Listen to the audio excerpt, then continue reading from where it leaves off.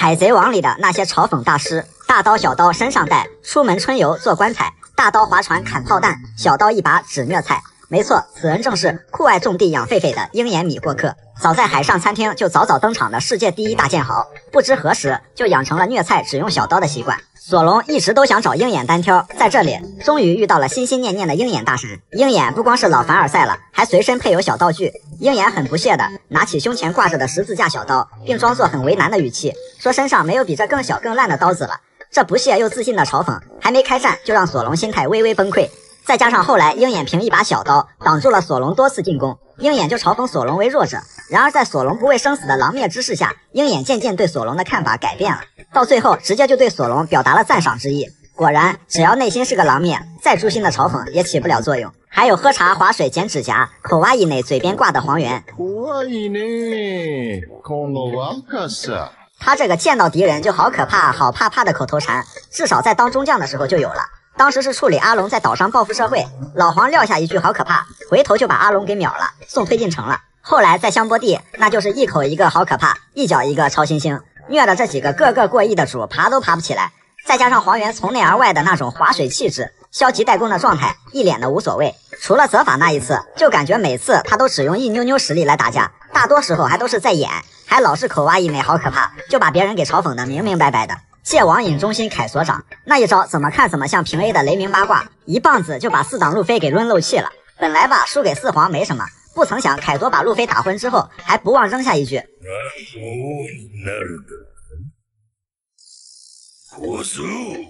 这就是便宜又实惠的雷霆嘎巴加你想当什么王嘲讽套餐。虽然路飞也听不到，但这一棒加上这句话属实是嘲讽到位了，再加上之前把基德也给抡进去了，因而给有网瘾的人戒网瘾也成了凯多的拿手绝活。区区四皇老慎平，这不光是嘲讽，还是跟四皇大妈贴脸嘲讽。又硬又刚的慎平老大免疫了大妈的灵魂皱纹，而且这一句话可以说是最硬气的嘲讽了。不光是区区四皇，还要当着大妈的面宣布加入草帽团。慎平虽也是个狼灭，但战场意识也很好，该说的都说了。那边布鲁克把家给偷了，这边也骂完大妈了，成功气疯了大妈。一伙人转身撒腿就跑，这帮人演绎了怎么在逆风局里秀出极限的战术拉扯和风筝。后来慎平还抡起拳头捶大妈，惹了大妈还没完，还能给路飞他们断后。之后成功溜之大吉，全身而退，和大家会合。这一波连嘲带讽的操作真的是秀到飞起。战国晕了，七武海来了，还不如不来。顶上战争，黄猿的操作很卧底，但其实七武海们甚至连卧底都懒得卧了。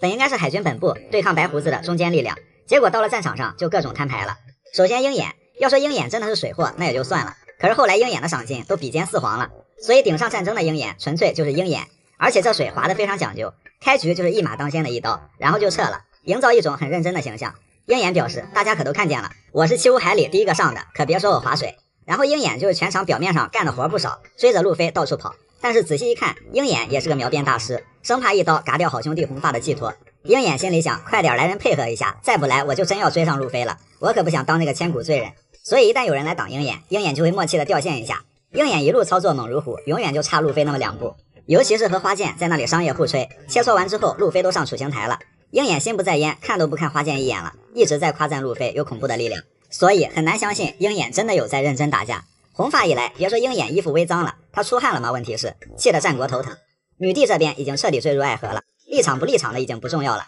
重要的是路飞的安全。所以女帝是海军海贼两边都打，让两边的人都很懵逼。在斯摩格欺负路飞的时候一脚踢开，在和平主义者围攻路飞的时候上前阻拦，还把手铐钥匙给路飞弄过来了。一场下来，女帝没打几个海贼，倒是踹了不少海军和机器熊，然后就直接想认卡普爷爷，毕竟自己嫁给路飞后的一切，女帝早就幻想好了，气得战国心肝疼。演归演，不要摊牌的这么明显。当然战国也没心思管，他还得盯着卡普。明哥虽然并不是来帮路飞的，但他也不是来好好打架的，明哥的心思全都在老沙身上，又是合作又是吃醋，字里行间还挺暧昧。老沙走到哪儿，明哥就跟到哪儿，跟老沙玩捉迷藏，所以明哥全场都没正儿八经出手过几次。打海贼的技能还不如跟老沙闹着玩的时候多。熊这边，真熊在顶上战争的存在感比较低，几乎已经完全失去了自我意识，连小一万也认不出来了。不过熊好像也变得更迟钝了，没有特别为难路飞和小一万，只是清了一些小一万的部下。莫利亚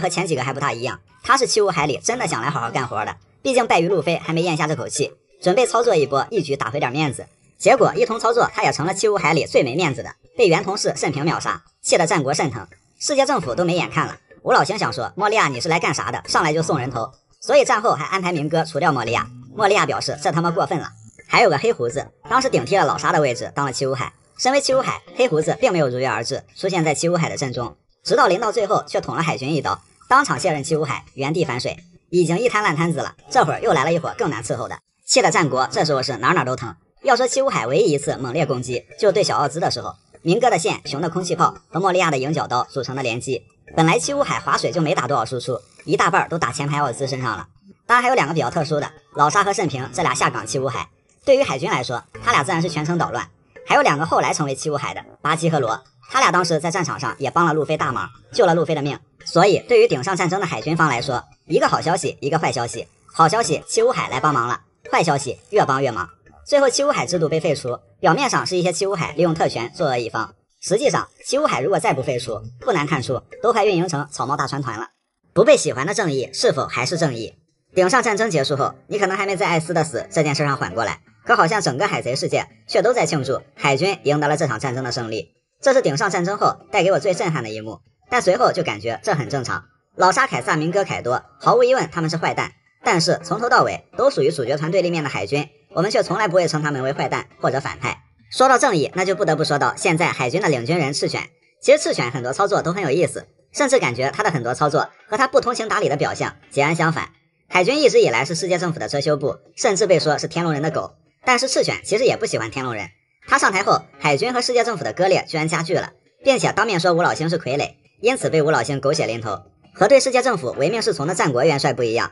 赤犬却在寻求改变这种现状。索尔的部队的创始人大概率就是赤犬，毕竟赤犬身为元帅，没他点头，这个部队不可能存在。而且赤犬臂膀上恰好有一个剑的刺青，索尔的部队最大的意义就是直接跨过上级许可执行任务。德岛时期，赤犬和藤虎对喷，骂藤虎丢脸，结果最后的惩罚只不过是不让他进家门，听起来好像根本不是惩罚，而是类似老夫老妻的气话。因为如果世界政府直接对其惩罚，那可不止这种程度了。所以感觉赤犬是做给世界政府看的，意思是藤虎是我的人，我已经惩罚过了，你们不用干预了。但藤虎依然悠哉的在玛丽乔亚吃面条，这里跟海军新本部就算是一墙之隔，赤犬也没咋地他。而且赤犬藤虎不合是不合的吧，但藤虎说的话赤犬也不是完全听不进去。藤虎主张废除七武海，赤犬一开始也反对，但话里也能感觉赤犬并非不能接受。在顶上战争中，身边的人都这么演了，科比还发起投降投票，但是顶上战争后，科比却飞速升官，从顶上战争草长，2年后直接升大佐了，连升7级。要说赤犬是畏惧卡普，可追杀路飞艾斯的时候，他好像也不怕卡普能一拳锤死自己。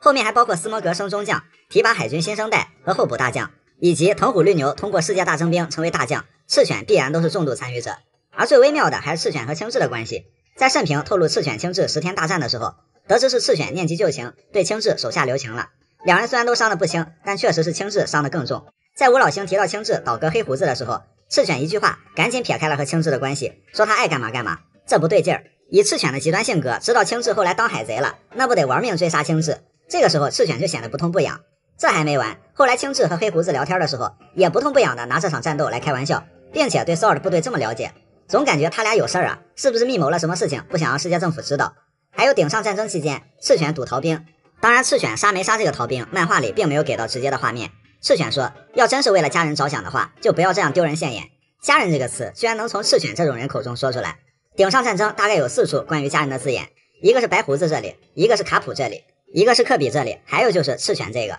白胡子是为了家人倾其所有，而赤犬的意思也是，你要是为了家人就应该勇敢战斗。只不过赤犬这个并没有什么刻画，虽然赤犬偏执极端，但他上台后确实也做了很多改变，身边的人一个个都演他，正义理念完全不同。不过黄猿、藤虎、科比、斯摩格不还好好的，迷茫正义的青雉，打卡下班的黄猿，他们的性格基本都明朗了。可是感觉赤犬要做的事情才刚刚开始。说实话，我也不喜欢赤犬的正义，但赤犬非但没有压制异己于死地，反倒是包容平衡了海军内部的各色正义，甚至竟然有百花齐放的趋势，不知道是巧合还是有意为之。赤犬的正义绝对自我，也正因如此，他以海军利益为出发点，总会和干扰因素据理力争。所以赤犬的正义当然可以不被喜欢，但至少海军在他的统帅下，更多的正义正在大放异彩。海贼王里那些油盐不进的真反派，海贼王里的大多数反派坏归坏，但是他们在意志、羁绊、实力、颜值上怎么着都得占至少一样。老沙不怕下线早，沉淀沉淀再来搞，明哥自知有多坏，骚粉皮草眼镜戴，其实都是刻画很成功的坏蛋。但要说真的是纯纯的坏到极致，老沙明哥这样的还真不算。东海的海贼提督克里克这种才是正儿八经来当坏蛋的。作为船长，居然可以对手下痛下杀手，不管阿金死活，这是无情；利用山治的善良和道义骗吃骗喝，然后出尔反尔，这是无义。当然，作为反派也不要求多么有情有义，实力颜值起码占一样吧。克里克一样也不占，除了身上的铠甲锃光瓦亮，全身确实没有任何闪光点。而且克里克是怎么把鹰眼这种心如止水的人戳成滔天巨浪的？不管是因为当面嘲笑鹰眼用黑刀叶划船还是什么，能把鹰眼惹到这个份上，不惜一路疯狂划船从伟大航路追到东海，其操作那是可想而知的讨厌了。查尔罗斯胜这个出镜率很高的天龙人，基本上就说明了为什么一定要灭掉天龙人。经常强抢民女，在香波地群岛想要霸占民女护士，还对其未婚夫开枪。最搞的是他的绰号叫英俊的查尔，自封的吧？查尔罗斯胜作为最典型的天龙人，对其他人基本上可以说是视如玩物，任何东西都可以用抢夺或奴隶的方式占有。当时当着路飞的面枪击小巴的时候，路飞一拳就过去了，只能说这一拳大快人心。斯潘达姆作为前 CP9 的长官，倒立值只有9，而普通的海军士兵是10。不管怎么说，作为反派，菜是原罪。担任 CP5 长官的时候，利用弗兰奇的战船攻击司法船，然后栽赃给汤姆，被弗兰奇打上面门，从此以后就只能戴个面具，算是罪有应得。司法岛时期疯狂虐待罗宾，还不慎发动了屠魔令，但他后来毫不在乎，为了确保自己的仕途，士兵全都死在这里也无所谓，甚至还把锅通通甩给了 CP9。在草帽一伙被梅利号接走后，还假托海军大将青雉之名对草帽一伙进行报复，最后被罗宾打成了猪头。黑炭大蛇，首先和之国虽然是凯多和大蛇一起酿下的恶果，但是且不说凯老师想创造的世界对不对，起码凯老师还是有点追求。大蛇主政和之国纯粹就是收刮民脂民膏骄奢淫逸了，一颗幻兽种8期大蛇形态国师，硬是给玩成了砍头国师。虽然也有说黑炭大蛇为什么会憎恨光月家族与和之国，但相比于同样极端生恨的明哥，大蛇却不是个合格的反派。明哥因为恨出了霸王色，而大蛇只剩下个色了，所以还是那么一点，作为反派菜是原罪，而且他还没有枭雄该有的气质。霍迪琼斯，如果一个反派跟极端挂上钩，那他基本就离无情无义不远了。同样是种族主义者，阿龙起码不会对同胞做出什么过分的事情，但是霍迪会除掉人类，包括鱼人，所有违背自己意愿的人，甚至拿手下当挡箭牌，连乙姬王妃也敢暗杀，简直是走火入魔了。而且虽说鱼人和人类有矛盾，但霍迪本人并没有受到过人类的迫害。当然，霍迪也是伟大航路篇章里最菜的篇章 BOSS， 没有之一。在水里被索隆一刀秒，嗑了药也是被路飞一拳打飞的水平，只能靠鱼人的优势作2下了。所以其实海贼王里大多数反派都可以找到他身在反派这个位置上很合格很有魅力的地方，甚至有些东西能和正派共情。而且还有些人就算作为主角团的对手都不能称之为反派，其魅力已经大过立场。但是以上几个真是想破头都想不出有什么作为反派的亮点，称之为从头到尾都讨厌的真反派也不过分。卡普一拳，这4个人最高兴。卡普用一拳定义了什么叫做活着的传说，不过这倒无所谓，卡普的实力不需要证明，但是卡普这一拳倒是给这几个人的含金量证了名。首先就是给马尔科的不死鸟证明，小马哥说顶上战争这老头跳起来就给了我一拳，后面就缠了点绷带，被人说了几百集，现在知道谁是真正的不死鸟了。所以马尔科也许不是最强的皇父，但一定是最抗揍的皇父。以前是小马你行不行啊，上来一下就要倒，现在是马哥身体就是好。小马哥表示，要问我跟大将有多少差距，我顶上战争能扛卡普一招，后来青雉也就能扛卡普一招，4舍5入没差。原大将青雉作为卡普的大弟子，被打得跟亲孙子似的，那卡普的爷爷果实他打谁都像打孙子，我缠2圈绷带没毛病吧？但是不死鸟之所以是不死鸟，顶上战争打完，马尔科说自己除了有点脑震荡和落枕，皮外伤全好了。等会儿你看看青雉爬上来，他脸花不花就完了。第二就是给青椒大海贼身份证明，青椒也是旧时代的残党，30年前赏金5.42亿，而且拥有3色霸气，但是起初并不觉得青椒有什么大海贼的气势。不过现在一想，能轮得到卡普或者战国这等人亲自出手或者督战的海贼，那得是什么级别？罗杰、白胡子、金狮子、巴雷特以及现在的黑胡子团，青椒当年有这个待遇，确实也得算大海贼行列。主要是卡普在战前还专门练平了几座大山，这事儿青椒能吹一辈子。至于后来青椒的头又被路飞给打回来了，可以理解为年纪大了，骨质疏松。第三，为卡普自己顶上战争的狠话证明。当时卡普说自己会忍不住杀了萨卡斯基，所以这件事儿现在最高兴的人应该是赤犬，而且是劫后余生捡回一条命的那种窃喜。赤犬不光得是给再生父母战国转个大红包，高低还得给战国磕一个，毕竟青雉赤犬大战10天将分出胜负，结果卡普热了个身，1秒解决青雉。不知道赤犬得知蜂巢岛的战况后，会不会有一种想连夜卷铺盖的想法？就当时顶上战争那种情况，把赤犬海底落下的就不是白胡子了，而是卡普，而且是追着锤到死的那种。第四就是给斧皇蒙卡，目前为止海贼王里最强战力证明。不管卡普追着罗杰跑，还是一招秒掉袁大将，斧皇表示就这老头别开玩笑了，他会打架吗？你看他当年不是我一斧子的事儿吗？因为斧皇蒙卡自知自己的实力太强，会抬崩海贼王的战力系统，所以就早早下线归隐山林了。要说父皇的真实实力，卡普打洛克斯的时候也没流这么多血，没开这么大口子，所以父皇这一斧子秒杀洛克斯不过分吧。最后又想起了卡普对艾斯、路飞的心里话，如果你们成为优秀的海军，爷爷就可以名正言顺的保护你们了。卡普确实也可以做到，但是最搞的是，卡普真的想说，家人们谁懂啊？我培养了5个精英，4个不是海贼就是革命军，还有1个被你们抓了，这能不急吗？不过说实话，海军现在这半死不活的样子，确实得需要一场这样的胜利，那终究还得是看英雄卡普。20岁了还不会霸气怎么办？有海米问，一把年纪了还不会霸气，这正常吗？这个先看和谁比吧。有些人8、9岁就觉醒了霸王色，跟他们比反而是正常的，因为那些人本来就不正常。如果跟那些厚积薄发的人比，20来岁其实还是有机会的，因为只要肯刻苦修炼，花个1年半载，一定可以学得有模有样。觉醒霸气的方法其实也有一些，首先霸王色霸气，这个虽然不可以通过后天学习而获得，属于与生俱来的资质，但在没意外觉醒之前，你也不知道自己是否具备霸王色的资质。而且看一下拥有霸王色的大佬，他们几乎都是在意外之间觉醒。霸王色的觉醒一定跟当时的情绪和情感有很大关系，像是明哥被吊在城墙上，卡尔因为妹妹受伤被刺激，路飞从跟牛较劲开始，到女帝面前保护玛格丽特，到推进城保护小冯，再到顶上战争救艾斯心切。所以你即便有潜藏的霸王色资质，也是可遇不可求的，实在没什么好办法，最好等待一个契机。不过其他2色霸气都可以通过后天的学习而获得。如果说霸王色更多的是和情绪到位有关系，那见闻色霸气更多的是和环境有关。雷利说，将错觉延伸到极致就是见闻色，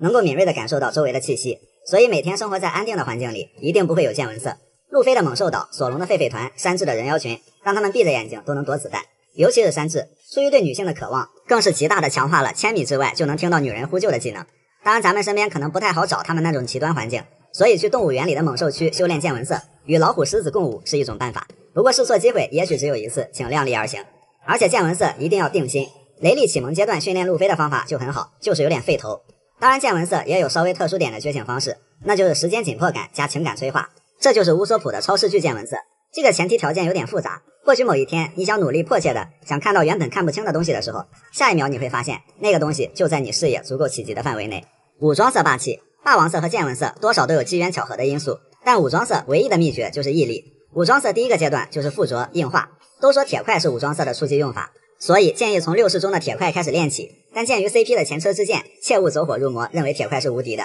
宁愿光荣落败也绝不铁块送命。入门了武装色霸气的硬化阶段之后，就是外放和内部破坏，这个只能慢慢去精通，即便是路飞这样的战斗经验和资质，一开始也得拿1块钢板来苦练。另外想要修炼好霸气，最好克制欲望，清心寡欲，驱散心魔。鹰眼在对索隆传授黑刀概念的时候，为了让索隆能将霸气附着在刀上，让索隆练会之前不许喝酒。索隆没了酒，就像山治没了女人，但是2人的效果都出奇的好。索隆和山治一个最擅长武装色，一个最擅长见闻色。除了一些天选之人，很多人都是通过后天的机遇或者苦练达成的。反正路飞、索隆、山治都是18、9岁才掌握的霸气，所以20岁虽然有点晚，但是还是有机会的。总而言之，加油吧，要相信自己一定可以觉醒霸气，去用一双黑手捏碎一切质疑和蔑视。卡普红发越强，东海越牛批。红发一刀秒击得，可以。卡普一拳轰碎蜂巢岛城镇，很好。鹰眼赏金比肩4皇，可以了可以了。对此，东海有几位大佬有话要说。罗杰红发的神臂有什么大惊小怪的？早在东海的时候，父皇蒙卡早就用此招将卡普砍翻在地了。众所周知，那个时候还没有霸气这个概念，更没有黑闪拉丝的特效，就连顶上战争的时候，霸气也只是无形无色的。然而父皇其实早已掌握了神臂和霸禅，深藏功与名。父皇之所以没有喊出海贼王曾用过的技能名，他只想给这位旧时代的老兵留点面子，毕竟卡普也曾是追着罗杰满世界跑的人。父皇蒙卡已经用能预见更远未来的见闻色，预判到了自己那个不成器的纨绔儿子将来会跟随卡普逆转人生。父皇的真实实力未尝可知，但此刻他为了儿子的将来，他只想点到为止。然而在新世界嘎嘎乱杀的卡普，在东海可谓是寸步难行。大河的棒子被吐槽是雷鸣4卦，凯多的秒人绝学叫雷鸣8卦，在东海达旦手里有一招名叫雷鸣8864卦，而且还是个木棒。想用木棒把卡普这种级别的人打得头破血流，棒子上没有顶级霸王色缠绕是做不到的，因为没有特效的缘故，这一棒也是看起来平平无奇。但卡普作为当事人，早已感受到了这木棒上的气魄非同小可，只能是乖乖挨打，不敢还手还嘴。在东海吃瘪的还不止卡普，当年山贼王西格的操作看起来多少有点嚣张了，但是现在看来西格真的有东西。红发当时早已事先感受到了一个气魄碾压全场的人进了酒馆，所以红发才送酒示好。可以确信西格在酒瓶子上缠绕了霸王色，拍的红发当场就没脾气了。然后西格立刻将霸气缠绕在了刀上，意思是比霸气还是比剑术随你挑。红发没敢吱声，因为他不想成为第57个西格的刀下鬼。事后只能用大笑掩饰尴尬。紧接着垃圾路就用橡胶果实转移话题，这事儿就糊弄过去了。至于后来红发东海断臂，这里也有了更合理的解释，因为晋海王用缠绕霸王色的牙齿咬碎了山贼王，其实力比西格要更强，红发自然更加不敢对其动手，只能无奈献祭一只手臂，和晋海王眼神达成了某种协议。而晋海王也不是不通情达理，晋海王用最强大的见闻色预见了红发会将怀里的这个小孩引上海贼之路，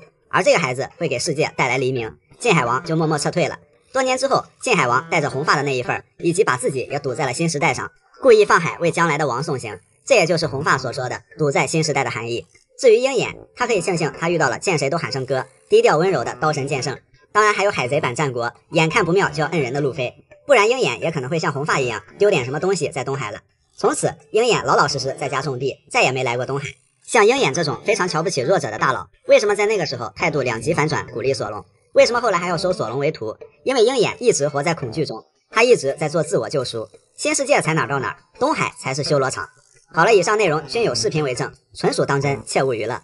接盘侠赤犬头都大了。战国之前说风凉话，元帅不好当吧？赤犬现在是真的感受到了，这个元帅当得水深火热。外面的事情后面再说，光是海军内部就是内患无穷。海军派系比较明显，首先就是暧昧派，像斯摩格、科比和德雷克、大将藤虎，这些和路飞纠缠不清的。还有躺平派黄猿战国，顶上战争就可见都在演赤犬。舔狗派绿牛，绿牛看似和赤犬是一派，不过赤犬并不舔天龙人。党争派陆琪，陆琪表示海军什么档次，敢和 CP 讨价还价。自由派的卡普更不用说，和他关系好的身边的那一帮潜力股，和赤犬估计也不是一条心。政府派人家都摊牌明说海军就是个遮羞布了，反正现在海军本质上还是以消灭海贼为己任，但赤犬谁也指挥不动，海军本部各玩各的，人心散了，队伍不好带，赤犬自己一人一派。其实罗杰时代落幕后，战国元帅的任期虽然有了大海贼时代，但整个大海局势还是很稳固的，海贼们几乎没有掀起什么大风浪。战国任期的后期，超新星11人外加快速崛起的黑胡子横空出世，称之为极恶时代。顾名思义，这一波人是前所未有的恶。然后就是顶上战争后，大海格局暗流涌动，战国一看局势不对，马上就跑了，留了一堆烂摊子，赤犬当了这个接盘侠。现在外部环境才是赤犬最焦头烂额的，在处理七武海的问题上基本烂尾，海军想逐个击破，结果人家抱团了。女帝这边有雷利守着，巴基攀上了2个大爹，和四皇平起平坐。反正用赤天使完全取代七武海的计划算是破产了，而且已经撕破了脸皮，没有回旋余地。海贼们大暴动，开始黑吃黑，黑胡子团和罗团交手，红发摧毁基德团，各个地方打的是真热闹。一方面来看，海军仿佛是坐山观虎斗，想鹬蚌相争之力，但是这些头部海贼已经摊牌野心了，目标都是拉夫德鲁 One Piece， 这样只能是越打越乱，赤犬怎么管？管不了。所以相比海贼消灭海贼，海军更想要的是制衡，但是现在完全不存在了。革命军大搞事情，世界各地革命的火种开始爆燃。萨博引导了八国革命，加冕炎帝，世界最凶恶的罪犯和他蛰伏酝酿多年的家底儿，终于要揭竿而起了。这恐怕不是海军一家能轻易拿捏得了的。黑胡子和青雉的问题，黑胡子之前绑架了科比，现在卡普带队前去营救，这个赤犬应该不用头疼。但是青雉倒戈黑胡子出于什么目的？这个在德岛篇的时候就让吴老星非常担忧了。虽然赤犬表示那家伙已经不是海军了，干什么都和海军无关，不过吴老星表示你的面子无所屌位，但我们的面子很重要，赶紧去给我解决。舆论压力，现在有很多让海军无法控制的事情发生，因为海贼震惊部主编摩根斯是个标题党高手，海军需要解决这几个问题：一、寇布拉刺杀案；2、2个天龙人，一个纯坏的杀人未遂，一个洗白的放跑犯人；3、还有薇薇公主失踪案。不过薇薇的下落已经知道了，摩根斯救了薇薇和瓦波尔。不过赤犬很多事情还没有想通，摩根斯反手又是搞了一篇标题名为四皇草帽小子路飞挟持被加朋克坐守弹尖岛和海军全面开战的报道。可是呢，这个报道有多离谱，看看赤犬派谁去的，一个专门营救外甥的演员，简称救生员，全面开战是不可能的。海军和世界政府的割裂，虽然双方穿一条裤子，但毕竟一条裤子两条腿，他们之间的嫌隙还是很大的。在明哥事件上，吴老星对海军有所隐瞒，和之国事件上 CP0 和德雷克大打出手，政府跨过海军办事已经是常态了。在弹尖岛事件上，赤犬已经郑重命令陆琪先按兵不动，等海军到了再说，千万别和路飞开战。但是陆琪显然没有听赤犬的，闹了半天，陆琪还和草帽团合作了。海军现在和 CP 真的可以说矛盾重重，无法配合。现在来看，赤犬对下指挥不动，对上狗血淋头，对内力所不及，对外焦头烂额。赤犬真的想说，这破元帅早知道不当了，生气干。草帽团非能力者适合吃哪些恶魔果实？恶魔果实吃下后可以让人立刻拥有相对应的神奇能力。草帽一伙现在有路飞、罗宾、乔巴、布鲁克4名能力者，那其他人又适合拥有哪种能力呢？弗兰奇、瓦波尔的吞吞果实，热爱合体和改造的弗兰奇就适合吃这种身为一个人太羞耻的果实。有了吞吞果实，弗兰奇真的就能实现草帽团巨型大皇帝的梦想了，集伙伴之所长，合体成一个人。这可是现在总悬赏大几十亿的超级战士，直接无敌。但是罗宾肯定会第3次拒绝。然后就是巴雷特的合体果实，合体果实可以将废品重新排列，组成新的武器。觉醒后可以在超大范围内制造武器和铠甲，并归于自身。血肉苦弱，机械飞升，非常贴合弗兰奇的追求。SBS 里给的是 Baby 5的武器果实，武器果实就比较直接了，全身上下都可以直接变成武器。乌索普，因为乌索普本身就有超远的见闻色和精准的狙击能力，所以拔果实和瞪果实其实对乌索普的加成不是很多。更适合乌索普的可以是邦迪沃尔德的默果实。默果实能让自己的移动速度大幅增加，走位风骚，也能将接触到的物体的速度、力量、体积、重量成倍增长，最高可达100倍。乌索普可以用于强化自己的各种弹药，比如可以吞掉一座岛的食人花，可以在8000步下的船，最难躲避的子弹，甚至是能吓死凯多的乌索普铁锤，很不错。SBS 里给的是白胡子海贼团6番队队长的口袋果实，简直就是哆啦 A 梦，适合乌索普放他的稀奇古怪的发明和弹药。娜美，德索罗的金果实，毕竟可以控制黄金，只要是看到的黄金，那都可以收为己有。除了这个，还有警卫们的夫妇果实，这样就不用跟人砍价买衣服了。娜美应该是很想拥有这样的能力。自然系果实也 OK， 配合娜美现有的宙斯，以及可以制造风雨雷云雪的天后棒。作为胆小组的一员，娜美待在后排也可以，适合贝洛贝蒂的鼓舞果实，在后方摇旗给路飞他们家全套增益 buff。 SBS 里给的是艾尼路的响雷果实，还是树叶有专攻嘛，响雷果实如果可以让娜美的雷电更厉害，那也不错。山治对恶魔果实这种东西没有兴趣，但宁愿永远不会游泳，他打小最想要的也是透明果实。另外黄猿的闪果实，因为山治有恶魔风脚和魔神风脚，想变得更灵活，闪和光速踢是绝配。长面包的吃果实，这颗果实可以将世间万物变成食物。草帽团最大的开支应该就是伙食费了，能省下不少钱。主要是山治一天天给大家做吃的，路飞一天至少5顿，有了吃果实，山治至少能轻松点。SBS 里给的是塞鸟尔的游泳果实，给的理由依然是恶趣味，他可以在地面和墙上游泳，而且无视墙壁，用这个能力做不可描述的那些事儿。索隆呢？索隆已经向世界第一大剑豪更加迈进了一步，快斩果实完全不需要，索隆倒是适合门果实。本来想着索隆用门果实可以避免路痴，但是一想也不对，索隆有了门果实，怕是会越走越远。那样的话，索隆有了门果实，应该会很快找到拉夫德鲁。SBS 里给的是凯多的鱼果实幻兽种青龙形态。不过尾田表示，索隆的刀如果是吃的凯多的果实的话，那一定会酷到爆。一想索隆那刀的拟人化，还是算了，很惊喜，但应该不会很帅。慎平不需要吃果实，不然慎平变成杰克那样的不会游泳的躺平鱼人就尴尬了。还有就是留下慎平当捞尸人员，一个海流过肩摔全捞上来，效率拉满。所以 SBS 里也没有给慎平安排什么果实。不过话说回来，一些恶魔果实可以让他们在现有的基础上有强化，但相比这些强化，这几个人并没有这个意愿。索隆要靠自身努力，山治弗兰奇本身对恶魔果实没有兴趣，娜美乌索普也一直专注自己的技能，放在2年前吃果实还可以，不过他们现在靠自己的努力，一样可以变得比果实能力者更强了。外号王路飞能准确记住哪些人的名字？路飞是出了名的脸盲加记不住别人名字，这俩加一块那就是灾难级别的记忆力，所以路飞通常都是用特征、外号称呼见面次数不多的人。除了伙伴、朋友、亲人不算，路飞能记住哪些人的名字呢？1. 阿龙，经典的不许弄哭我的航海士，破墙而入，直接点名找阿龙，非常帅的一幕。アーロンってのはドイツだ。2.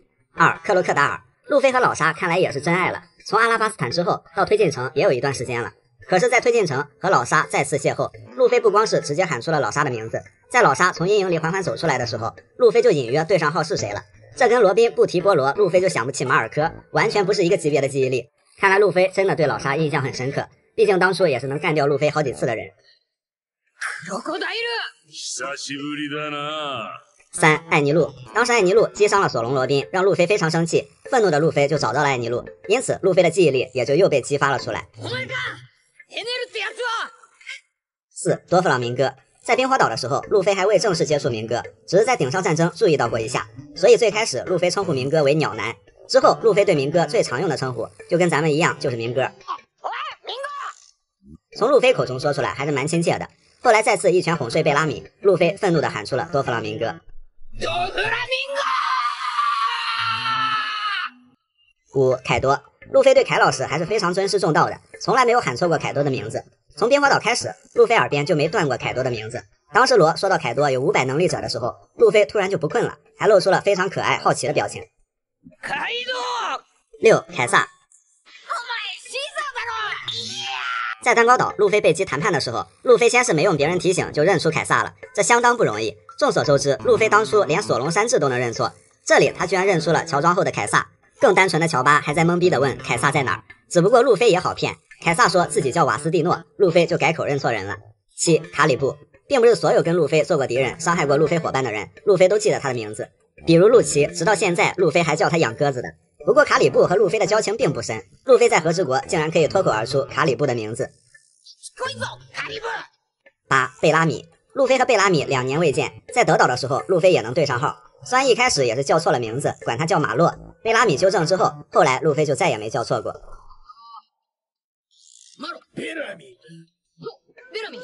9. 基拉，在和之国之前，基拉和路飞并不熟，他们只是在2年前香波地群岛有过一面之缘，没说过话。可在和之国，基拉都变成那样了，基德只是喊了一声基拉，路飞秒认，还能对上号。此刻马尔科真的是哭晕了。除了这些，另外熟人里面也想说2个比较好玩的，一个是波克穆斯。见过猫腹蛇老大后，路飞通常管波克穆斯叫波克腹蛇或者乌龟腹蛇。但是到路飞打完卡2后，波克穆斯精心伪装后来救路飞出去，自称是迷之穆斯的时候，路飞在这种情况下居然能认出来了，还叫对了名字。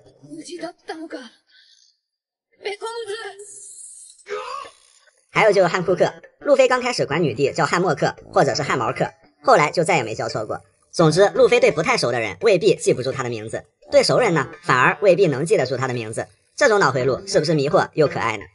海贼王里的那些机智暗号，海贼世界也有的是尔虞我诈，因此一些有趣的加密通话就出现了。这些暗号往往也非常有意思。草帽团的伙伴标记，这个办法最初是为了防止小冯利用魔方果实搞乱草帽团，并且他们在叉形标记外面又包了一圈绷带，做了一个2级防伪，后来也确实派上了用场。这个办法还是索隆想出来的，当时真的很惊讶，索隆也有如此机智的时候。最后草帽团离开的时候，为了不让海军认为薇薇公主是和海贼是一伙的，草帽团一言不发，纷纷朝薇薇亮出了这个伙伴标记，这也成了海贼王里面最经典的画面之一。关于这个标记，还有非常魔幻的一件事儿，就是身为海军的科比和德雷克为什么和草帽团这么暧昧。科比不用多说，德雷克呢，他在和之国和草帽团也并肩作战了。仔细一看，原来他俩也都有草帽团的这个伙伴标记，就他妈离谱。罗宾和乔巴的元素周期表，在和分槽头比赛的时候，波尔奇非常喜欢乔巴，把乔巴给整自闭了，乔巴就躲在了一个木桶里。罗宾来接乔巴的时候，先是有节奏的敲3下木桶，乔巴说请说暗号，然后罗宾说了一个元素周期表里的元素，那乔巴就出来了。他俩是真有够可爱的，不得不说罗宾乔巴这俩看书最多的人，连暗号都设计的这么有文化吗？路飞和伙伴们的3D 2外，路飞第一次学着怂，就是在香波地群岛毫无胜算的时候，路飞让大家分散逃命，3天后再集合。不过期间发生了很多事情，顶上战争后，路飞通过报纸向伙伴们传达集合时间，由3天改成2年后。3D 被擦掉，跟了个2外。罗宾看到后是直接秒懂，其他伙伴也很快就意会到了。只有索隆在佩罗娜的督促下，想了不知道多长时间才领悟到，被雷利隔空吐槽。虽然3D 2外索隆是最后一个领悟的，但是2年后索隆是第一个到的，可以吹一辈子了。战国和克拉松的加密通话，克拉松作为战国在明哥集团的线人，两人在打电话的时候都要先对一下各自的代号。战国叫大仙贝，克拉松叫小米果，还怪可爱的，都是零食。仙贝和米果应该也是战国最喜欢的零食。智将警卫门的歪打正着，在和之国因为最初的暗号被泄露，警卫门拿到康佳设计的新暗号的时候，发现下面的蛇身上多了2笔，警卫门理解成了蛇变蜥蜴，认为集合地点改在了代表蜥蜴的长影港，因此连带卧底看侍郎也向大蛇传送了错误的情报。实际上除了警卫门，大部队都正确理解了暗号，多划的2笔其实是文字层面的删减，集合点是任务港附近的一片枫树林。但也正因为阴差阳错，警卫门把看侍郎和大蛇的伏兵引到了错误的集合地点，保全了大部队。之后传次郎执意认为锦大哥是故意解错暗号揪出内奸，其实警卫门是真的没看懂。在最强紧吹传次郎的赞美中，又一个吧唧诞生了。警卫门默默接受了自己是个智将的定位，虽然他本人还在懵逼状态中。因为暗号这种东西不光是有非常奇特的含义，最有意思的就是像警卫门这种蒙古人如何去理解，不管怎么去解读，或许都有意想不到的结果发生。海贼王中破坏力超强的14大 AOE 技能。在海贼王中，有些人打架不要命，有些人总是小心翼翼，不要命的主要是单体攻击强的，而那些小心翼翼的人如果玩真的，可能一座岛就先没了。 Top 14黄猿的8尺群勾玉，自然系的范围式技能可以说是最多最强一档的存在，但黄老舅这个不一样，他至今唯一一次打出点伤害的就是对老师责罚使用的那次，其他的不是空大就是被打断，虽然是个很开玩笑的技能，但真要打到身上也不怎么好受。Top 13老沙的侵蚀轮回，当大地开始龟裂，万物生灵皆为沙化，那就是老沙放大了，专克地板流打法，能飞的赶紧飞，能跑的恐怕不好跑，路飞的一双人字拖就陨落在此。Top 12凯多的热息，单说这一招的破坏力那是足够的，焚毁一座城镇，摧毁一座山，甚至贯穿鬼岛都是轻而易举。但后来也成了相当没有牌面的四皇技能，要么是被警卫们和索隆给斩断了，要么是被路飞给免疫了，要么是被雷藏给卷回去了，变得跟黄老舅那开玩笑的技能差不多了。不过桃之助习得低配版热息后，倒是给了绿牛一个下马威。Top 11明哥的鸟笼，明哥这一招 bug 的一点就是，当时高手云集的德岛没有一人能破得了。鸟笼有多无解，完全根据明哥自身实力。明哥不跪，眼镜不碎，鸟笼不倒。明哥如果有凯多那么抗揍，可想而知，路飞根本没有四处乱窜，等待剧情降神的机会，而破坏力也足以将整座岛屿切成废墟。Top 10艾斯的大岩剑岩壁，将周围螺旋式的火焰汇聚成类似太阳的火球，可将岛内所有的物体尽数焚毁。萨博以前有火拳和火焰龙王2招，不过如今加冕炎帝，是否也学会了此招炎帝呢？在圣地可以和双大将开团，并打伤藤虎，看来烧烧果实已经被萨博玩得更加强大了。Top 9轻质的冰河时代，冰冻速度相当快，可将一座岛屿周围的海域冻结长达1周。人如果被冻住后，只要轻轻一敲就会粉身碎骨，除非用霸气或者能力震碎。这招就是个大臀控，延缓对手的行动。在庞克哈萨德与赤犬的对决中，两人的能力将岛屿的气候彻底改变了。不过单凭此招还不足以重创一些强者，需要配合轻质的其他技能。Top 8熊的熊掌冲击，将大量空气压缩成手掌大小的气块，然后释放威力巨大的空气炮，范围和威力足以覆盖一个岛屿。2年前也是可以轻而易举团灭草帽团的存在，只不过因为龙的关系，加上索隆的所作所为，让熊非常欣赏。熊技能召放那是任务需要，手下留情那是人情世故。Top 7藤虎的猛虎和陨石，拆迁办主任藤虎也是一位没有用出过全力的大将。别看藤虎和萨博他们打受伤了，主要是在圣地，藤虎的强拆根本不可能施展，不然剿灭天龙人的任务就不需要革命军了，藤虎一人就够。不过在德岛，藤虎差点把整个德岛给强拆了，拽下来的陨石属于无差别攻击，照这样下去，藤虎其实不费什么力气就能把一座岛变成人间炼狱。Top 6黑胡子的暗穴道，相当于一个小型黑洞，被黑暗触碰到的人或物都会被吸入下沉，在巴拿罗岛轻松将一座城镇彻底抹去。不过这招最恶心的还不是破坏力，而是能极大的限制能力者的果实能力。虽然黑胡子之前一登场就容易被人家给秒，显得很弱，但等黑胡子摆好架势，按果实还是挺 bug 的。Top 5赤犬的流星火山，同样是屠魔令套餐式的技能，宛如许多陨石从云层急速坠落，破坏力惊人，也是摧毁抹去任何一个地方不在话下。当时将海军本部内湾给炸得一片狼藉，包括白胡子的莫比迪克号也毁于流星火山。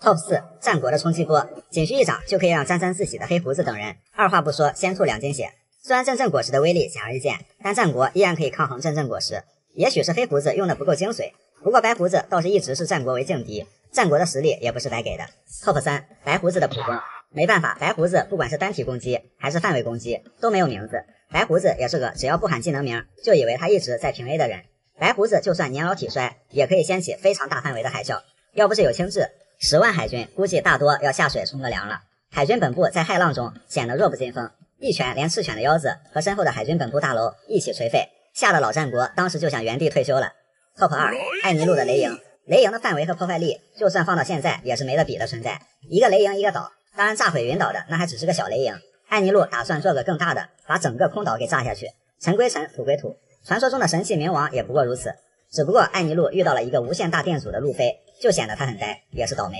Top 1凯多大妈的霸海，四皇联手本就是一件很难达成的事情，更何况还打出了合体技，堪称是神仙眷侣般的缘分。当然双四皇的合体技要论威力那自然是无可匹敌的，索隆只能是硬扛住一瞬间，就算换个更强的来恐怕也不能强多少。这玩意儿要是怼着鬼岛，其实不管怼着哪里来一发，大家直接一起下海 GG。 所以很多人实力很强，真打起来却显得藏着掖着。藤虎每次陨石都是无差别攻击，经常被手下的小兵训斥一番。这些人要真清完场子拉开架势的打，不仅是经费在燃烧，现场也是很惨烈的。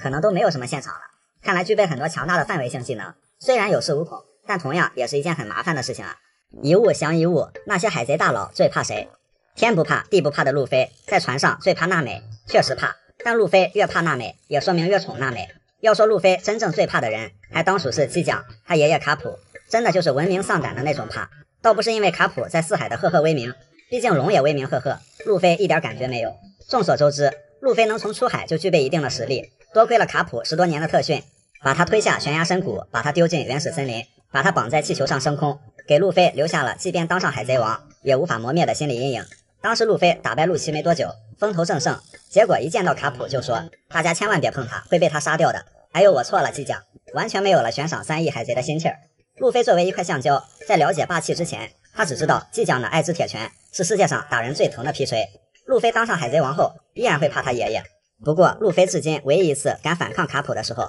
就是在救哥哥艾斯的时候。那卡普怕谁呢？倒也不能说怕，毕竟卡普的性格和实力，还真没什么人能让他怕的。只是顶上战争后，卡普回家的那一天，因为卡普把艾斯给看丢了，达旦抓着卡普一顿猛锤，这恐怕是卡普这辈子挨别人拳头最多，还不敢还手的一次了。所以海贼王里最不能惹的是山贼，毕竟一个手拿酒瓶砸四皇，一个拳打海军老英雄，罗杰来了都得先挨俩大逼斗。路飞有怕的人，那无牵无挂的索隆呢？他连命都可以舍弃，所以索隆怕的就不是比他强比他硬的人，而是能制住他的人，比如一个粉头发哥特装的成年萝莉。毕竟强者只会让索隆屹立不倒，而佩罗娜是让他跪着说出生而为人我很抱歉这种话的人。佩罗娜是索隆的救命恩人，索隆不会打佩罗娜还是其次，主要是佩罗娜的消极幽灵不仅能让索隆跪地认错，还能让他代替库马西叫自己主人，把索隆给折腾的不惜劈墙也要逃离此地。以前谁要吐槽索隆是路痴，索隆高低得理论两句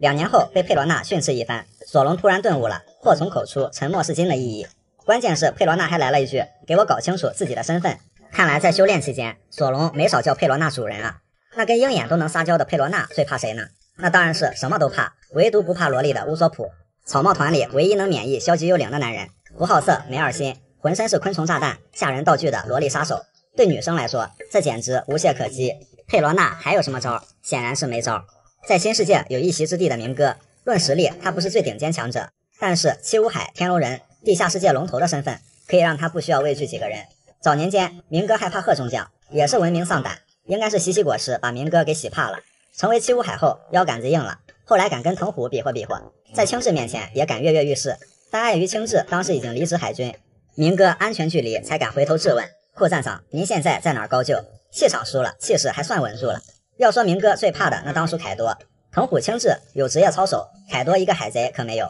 罗当时拿凯多威胁明哥，生意搞砸了，凯多要来打屁屁的哦。明哥顿时冷汗直冒。明哥搞假新闻，拿烧烧果实射套，他当然不傻，毕竟如果路飞不上钩，自己就得下油锅。那凯多怕谁呢？看得出来，凯多怕玉田。其实玉田即使复活，也未必能打得过现在的凯多。但20年前开膛破肚的桃园石拳，让可爱多从此变成了惊弓之鸟，只有那个男人的流萤才能伤到我。凯多这样表示。当赤鞘武士复刻玉田的技能时，可爱多就会犯玉田恐惧综合症。只不过复刻技能易，复刻威力难，只能让凯多入戏没多久便立刻出戏了。但也可见凯多对玉田的忌惮。还有人连自己老大都不怕的，比如 Baby Five， 他敢用枪指着明哥的头。可 Baby Five 最怕的就是罗，罗都不需要动手。小时候家族里的人会惯着 Baby Five， 罗可不会，一言不合就瞪他。Baby Five 一被凶就会转过身去，躲在巴法罗身边哭，以至于历史总是惊人的相似。这种互动等两人长大后还是这样。以上大多人要么是怕比自己强的人，要么是怕给自己留下阴影的人，还有一个人怕的和别人不一样，那就是罗杰都得喊声前辈，不惧四皇大妈，遇强则强，灵魂之王的布鲁克。一个本来就已经死了的人还有什么好怕的呢？还真有，布鲁克最怕的就是他自己。弗兰奇的36款发型。弗兰奇作为海贼王中屡见不鲜的一员变态，不仅身体有各种奇怪的技能，发型也可以百变姿态。当然弗兰奇的发型并不是为了变而变，根据能源、状态、环境、氛围，他的发型会应景的变。第一，刺猬头。少年弗兰奇还未自我改造时，发型还比较正常，后来尤斯塔斯基德的发型与这个相似，而路飞会一语双关，管留这种头的基德叫做刺头男。第二，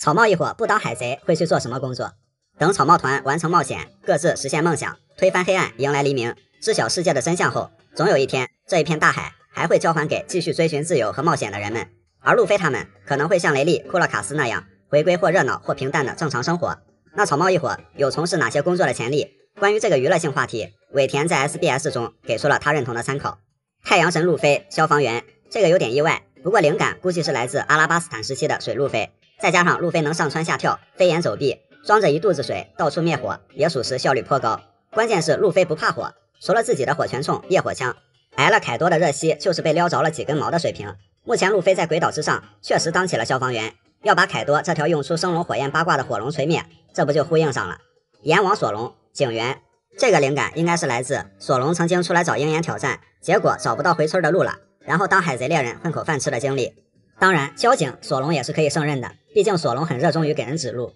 除了会被路飞带节奏，索隆的性格大多时候还是很稳重的那种，怕就怕他俩一起作一起浪，加上自律的习惯，专业素养这方面不担心。只不过索隆出门务必要带警犬呀，不然不出10步之内，今后查无此人那就麻烦了。小贼猫娜美，幼师，他做别的工作当然也可以胜任，只不过必然会掉进钱眼里。但是小孩子可以激发他的母性和爱心，除了在庞卡哈萨德对小孩子无条件友好之外，娜美富有同情心。微微绝望的时候，娜美抱着安慰他，最后也没跟微微提10亿贝利的事儿。凯米被抓的时候，娜美愿意用所有钱去换，所以综上所述，在娜美这儿借10万1分没花，还要再搭进去20万的索隆，确实变成大冤种了。后来30万债务又变成了40万。God 乌索普绘图设计师，这个工作没有给娜美，相比于娜美主要精通测量方面，乌索普自己也说过，自己从小在别人家墙上涂鸦乱画，练就了设计功底。代表作有绘制出正式版草帽海贼团的旗帜，和勘十郎合作的表情包由乌索普出谋划策。魔神山治理发师，山治不当厨师也不当整形医生，干起艺术总监了，难不成是因为山治的发型和气质很像托尼老师？山治的柔顺刘海和飘逸发丝，门外一站确实就是最好的招牌。到最后心灵手巧的山治倒是也没有脱离靠手艺吃饭的范畴。爱吃棉花糖的乔巴，小学老师，可能乔巴天真无邪的气质更适合和学生们在一起工作吧。乔巴虽然单纯，不过也是学富五车的水平，当老师没问题。在外面被称为狸猫医生，在学校里那自然就是小狸猫老师。恶魔之子罗宾酱，空姐，后面的 CA 除了代指空乘，也泛指客轮上的乘务人员。除了有些腹黑，罗宾的绰号和真实的他完全是两个极端。罗宾的优雅、温柔、安静的性格，那肯定是很招人喜欢。虽然罗宾偶尔一本正经的说出很恐怖的话，但如果此刻是躺在罗宾的膝枕上，想必再恐怖的事情也丝毫没有杀伤力了。改造人弗兰奇，飞行员，跟机械打交道，弗兰奇业务能力这一块完全不需要担心，但是这种工作绝不能让弗兰奇干得太久，不然某一天水之都上空飞过一架无人驾驶的飞机，但却不见弗兰奇的踪影，因为弗兰奇就是那架飞机。灵魂之王布鲁克，侦探，作为万国篇的偷家王，布鲁克展示了自己隐匿前行的能力，毕竟这灵魂出窍可以肆无忌惮的穿墙，太好用了。一身板正的老绅士打扮，似乎也有印象中侦探的那味儿了。不过当办完案子，顾客道谢后，骨头绅士必定会来一句：パンツ見せてもらってもよろしいですか？パンチだ！急いでパンツをお見せしろ！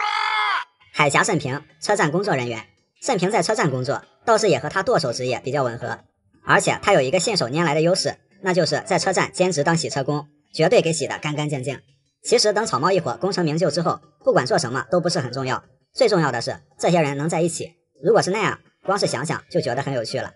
雷九改变了山治4次命运。在文斯莫克这个崇尚战争的改造人家族里，山治因为富有情感，加上童年时普通的身体，也让他当初遭到了家族的欺凌，被视为失败品。但幸运的是，他身边有一个好姐姐。雷九也有情感，但平时为了不被家族冷落，只能跟着弟弟们一起尴尬的附和陪笑，但是之后都会偷偷的给山治包扎伤口。在山治被死亡并囚禁起来后，吉尔玛征战东海时，雷九终于不忍心看到善良有梦的山治一辈子都生活在铁笼和头盔之下，郁郁而死。雷九将牢笼搬开，放山治出逃。在岸边，雷九告诉山治，你一定会遇到真正善良温柔的人，并让他逃到了奥比特号客船上。雷九的一推也把山治推向了自由，推向了梦想，推向了重生。快跑，别回头，这是山治童年时期听到了姐姐的最后一句话。之后山治遇到了哲普老板，遇到了巴拉蒂的兄弟们，遇到了路飞，遇到了伙伴们，他的善良本性得以一直存续。多年之后，山治回到了吉尔玛，雷九非常困惑，当初那个拼了命才逃出去的弟弟，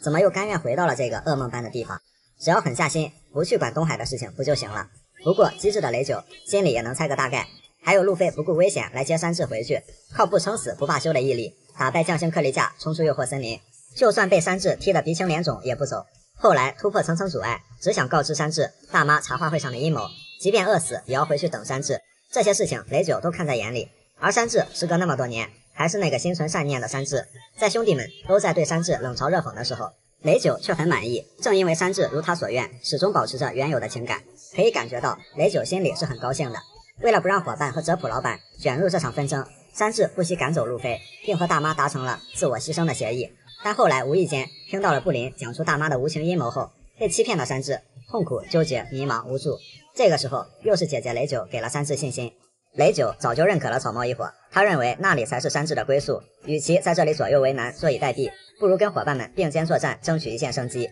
不要让对你温柔以待的人们寒了心。雷九告知了山治为何和兄弟们不一样的真相，你是母亲拼了命才守护住的带着情感出生的孩子，所以山治你才如此温柔善良，这就是你啊，山治。此后山治终于回过神来，雷九让山治坚定并跟随了自己的本心。山治在路飞面前说出了心里话，他真的很想回到桑尼号上。后来加治也看清了大妈的嘴脸，所以加治用哲普威胁山治结婚这事儿也就不了了之了。之前所有的矛盾都迎刃而解了。路飞和卡二在镜世界里的对决结束后，山治在可可岛成功接到了路飞，但面对大妈子女的层层围堵，山治很难招架。此时杰尔玛的援军到了，虽然山治的几个兄弟没有感情，但谁是亲人谁是敌人，他们不比谁傻，何况他们也被大妈骗了。在层层接力中，雷九最后帮山治路飞回到桑尼号上，在将山治路飞送出包围圈的时候，雷九像13年前那样推了山治一把。不同的是，这一次雷九是把山治推向了伙伴们，推向了山治本该属于的地方。雷九这一次是带着笑容，没有顾虑的跟山治告别的，因为他知道山治跟着这么一伙人一定会好好的。这一段是动画组加的戏，虽然动画组加戏往往是吐槽大于赞誉，但这一段感觉加得很好，既没有破坏原本的意思，也非常的温馨。除了这些，雷九的救命之恩应该还要算上万国开始的那一次，雷九出嘴相助，将濒死的路飞救活。表面上雷九只是想饱餐一顿，不过想必雷九也想看一看草帽一伙究竟是群什么样的人。而这不仅改变了山治的命运，更改变了整个草帽团的命运和后面事态的发展。万国突围战之后，尼治和永志这俩挨个挨过山治一脚的倒霉兄弟，又被大妈活捉，被囚禁在蒙多尔的书本里当标本，然后又挨个让来给老公报仇的布林给了一拳。加治、医治、雷九则是暂时平安无事。山治虽然嘴上痛恨自己的家族，但当时他依然不肯让文斯莫克葬身万国。山治是该做了断的时候就做了断，这个不会变，但他也不会因为童年的经历而作践自己一辈子。是非分明的气度，这是哲普教的。山治只是不想让哲普老板失望。还有一个重要原因，山治担心的是姐姐雷九。杰尔玛之所以没有灭亡，加治除了要感谢路飞，他嘴里那个不成器的山治，最后倒成了杰尔玛的恩人。当然，山治也不屑于加治对他能有任何的改观，但有一点却可以有目共睹：被家族蔑视为失败品的山治，他和雷九无疑才是最成功的两个人。山治2年前后在战斗中的作用，在战斗方面，山治的作战总是充满不确定性，人送外号骑兵小王子。不过根据敌人的不同，他解决敌人和被敌人解决的速度一样快。山治和路飞也有一个共同点，就是临到开战的时候人没了。不同的是，路飞是莽没了，而山治是去提前做下一步的事情了，也可能是被哪个女人给逮住了。2年前，山治往往只需要一记奇招就可以盘活全团。小花园误打误撞拿到了去沙国的永久指针，在阿拉巴斯坦梅斯特王子拯救团队于绝境之中，空岛爬上了艾尼路的方舟，掩护乌索普和娜美撤离，被雷击重伤，丝毫不慌，甚至还借了个火。在水之都潜入海上列车，解决了大半敌人。司法岛提前关闭正义之门，干扰了海军的追击。恐怖3维帆船上演了骑士救红颜、舍身护基友的戏码。战斗上，山治一般是对位3号位，不过有时候他会遭遇2个，比如阿拉巴斯坦三哥和小冯，司法岛卡利法和加布拉。当然卡利法这个纯属软肋，没办法。这个时期的山治在团战中的作用，不说能超越索隆，至少也是持平的。2年后，在愚人岛、冰火岛，山治和之前的自己比，迎来了一波小平庸。在愚人岛的过程中，山治秀了海刑部和月部，用恶魔蜂角烧铁锅光谱解决了一群杂鱼，和慎平一起打绵金剑，最终用恶魔蜂角地狱的回忆终结。其实愚人岛还好，毕竟篇章 BOSS 都很菜，战斗上大伙主要是展示2年修炼成果。到了冰火岛，山治的定位暂时变成了辅助，但实力和智商其实也是在线的。用见闻色在水下捞警卫们的身体，指挥 G5 躲避毒气瓦斯，期间和维尔哥交手，毕竟维尔哥本来就不弱。山治拖着一副被娜美玩坏的身体，能跟维尔哥打得有来有回，实在谈不上拉垮。到了德雷斯罗萨，山治和明哥交手，自然是敌不过。不过拖到了罗前来支援，解了守船组的燃眉之急。主要是在之前骑士道感化了维奥莱特，得知了明哥的计划。这里的山治存在感不高，但智商依然在线。他猜到了罗和明哥有隐瞒的恩怨和私仇。之后，山治的定位变成了特别行动小队，和守船组带着凯撒先行前往左屋，在左屋安抚了被杰克扫荡的毛皮族。山治的厨艺、娜美的母性、乔巴的医术、布鲁克的音乐、凯撒的解读，正好都派得上用场，也算是给后来路飞他们直接融入这里做好了人情铺垫。然后是蛋糕岛，山治的经历和情感是更主要的部分。如果能理解山治的初衷和内心世界，那万国篇就是对他本性温柔的最好诠释。山治不仅仅是做了一个蛋糕那么简单，期间他彻底征服了布林，布林在之后发挥了很重要的作用，帮忙做出了最好的巧克力，靠蛋糕引走了大妈这个根本解决不掉的对手，并帮助山治去接路飞。在战斗上打不还手的路飞，说实在的，出穗都用了，确实打得太狠了。后来一脚踢歪永志和尼治的脸，一时分心而被加治击飞，一脚踢残波宾，一脚踢飞雷赞这俩1亿左右水平的对手，普通攻击挡住大幅的巨大魔人等等，都是那种没有结果的交手，不惊艳但也没有那么不堪。至于说山治赶走路飞，因为泽普老板和伙伴们，山治两头无法兼顾，他和当时罗宾的想法一样的，他赶走路飞也是出于不想各种牵连伙伴们，并且都被 CP9 和大妈的虚假许诺给骗了，只是在大伙都平安无事的状态下，这个想法太过于自我牺牲了，他们的这个想法都没有成功，当然也不会成功。在鬼岛，山治求助罗宾，这两个经历相似的人如释重负般的和自己的内心和解了。更重要的是，彼此理解并践行了伙伴的意义。所以山治看似丢人的举动，罗宾嘲讽黑色玛利亚，你不需要懂的意义就在这里。到了和之国，山治起起伏伏的状态终于是给了一个交代。山治以意想不到的力度和速度击败大看板奎因，他依然是路飞身边的左膀右臂。山治潜入到晋的身边救下头之助，他依然是那个出其不意的骑兵。山治被黑色玛利亚拿捏，他依然是那个速战速决的小黄人。山治误以为自己打伤了女士而懊恼，还帮女士找到了那只和自己童年时相似的宠物鼠，他依然是那个温柔骑士。此外，山治因为觉醒了血统因子力量，也有了更强大的魔神风脚。战斗上，他的情感能更加的杀伐果断，但终究不会失去感情。山治最终变成了最完美的山治，他这一路上的变化，就像他的感情和经历一样，同样丰富和精彩。老沙的完美计划是怎么一步步输掉的？要说会玩谋略的海贼，有百济克洛、多弗朗明哥、黑胡子、罗等等，但是论大谋略，他们和老沙都不是一个层次上的。老沙是运筹帷幄，甚至都不需要怎么露面，就把1000万人口的阿拉巴斯坦玩弄于股掌之间。老沙要颠覆阿拉巴斯坦政权，进而获取古代兵器冥王，建立军事强国，凌驾于世界政府之上。明面上利用政府七武海的身份打击来犯海贼，获得了国王和民众的很大信任，成了国家英雄。暗地里组织巴洛克犯罪集团，捕杀海贼，筹集资金，制造早已被政府禁止使用的跳舞粉。使用这种东西只在国王所在的王城下雨，夺取周边的雨水，导致周边3年不下雨，严重干旱，引起暴动。还让手下把跳舞粉运往皇宫，在中途故意暴露，让民众察觉。民众积怨生恨，将矛头指向国王。寇布拉虽然是个好国王，但根本找不到凶手，因为老沙的地下身份鲜为人知，连他那些高级干部最终作战前都不知道自己老板的真面目。知情的薇薇和伊卡莱姆也无法及时将信息传达。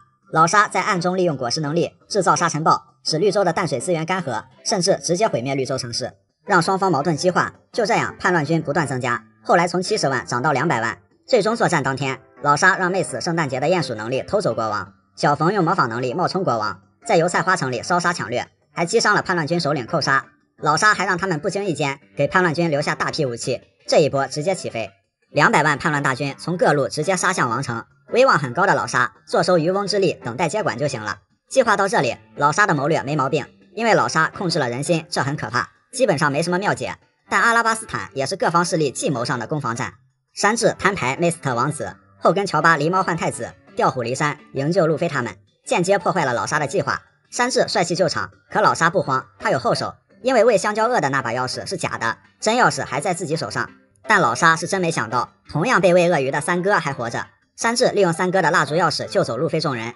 三哥把老沙给坑了。还有很重要的一点是，有个小男孩看到小冯冒充假国王了，但老沙做事情总有后手，他早在钟楼上安排了足以炸平王城、炸死几百万人的炸弹。当草帽一伙干部战打完后，拼了命的空中接力，把薇薇送上去熄灭引线。引线熄灭了，可这炸弹居然还是个定时的。于是贝尔当时不顾生死，将炸弹带到天上引爆。之前叛乱军首领寇沙也已经目睹了，克洛克达尔才是国家的凶手。老沙表示，凶手是克洛克达尔，关我老沙什么事儿？那好，就算是又怎样？能让叛乱停止吗？太天真了。原来老沙早已在国王军和叛乱军中安插了很多卧底，不管是薇薇公主还是寇莎出面主停战争，卧底们就会及时暗中破坏，甚至再次击伤寇莎，从头到尾都是这样。这场战争被老沙玩的已经到了连双方首领都无法阻止的地步。哪知道这个时候突然天降大雨，首先斯摩格明确否认是自己干的，难道是老沙败了引起的吗？反正就是说不清楚这雨怎么来的这么及时。老沙颇有诸葛亮在上方谷，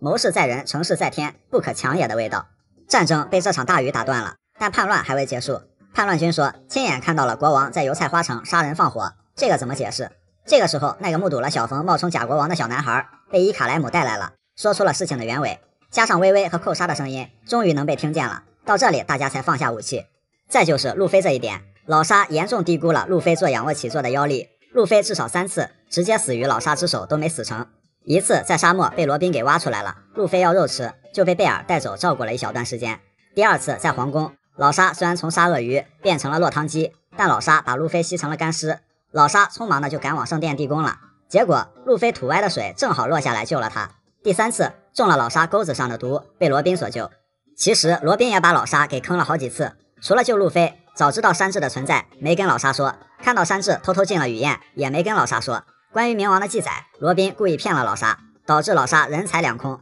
如果细数老沙的计划被破坏了多少个环节，那真是没有10个也得有9个了。最可怕的是，这里面但凡有任何一个环节没有被破坏，都是足以改写全局的，老沙的计划都不会被终结。甚至到最后老沙都躺那儿了，周围的人还都在疑惑，